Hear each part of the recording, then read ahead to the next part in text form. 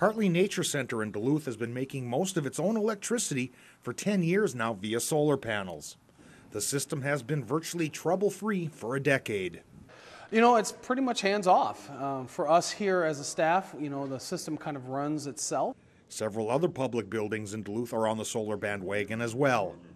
It's surprising if you look around town. You have the Duluth Public Library has solar panels right on the roof. St. Louis County's been a real leader. Their parking garage right downtown.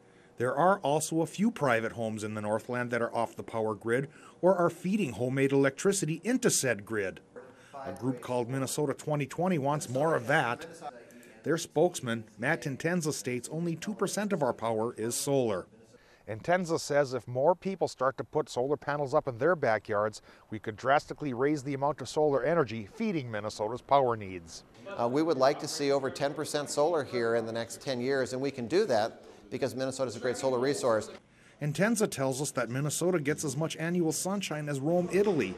But the state has laws prohibitive to financing solar systems to private homes and other laws that restrict how much surplus electricity that can be sold back to the power companies.